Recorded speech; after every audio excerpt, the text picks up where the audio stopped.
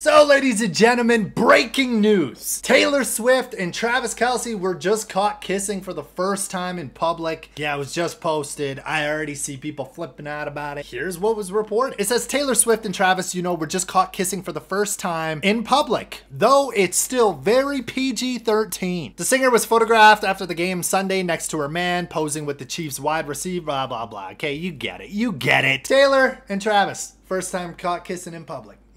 Just imagine what goes on in private.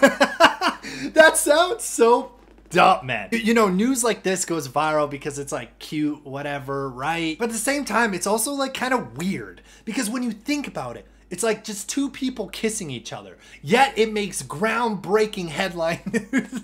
At the end of the day, man, I'm super happy for them. I hope everything works out in the end. They live happily ever after. Because if not, we already know what's coming. If we ever see a breakup, there's going to be a hit new album. All right. But no, in all seriousness, man, seriously, hoping them the best. That's it.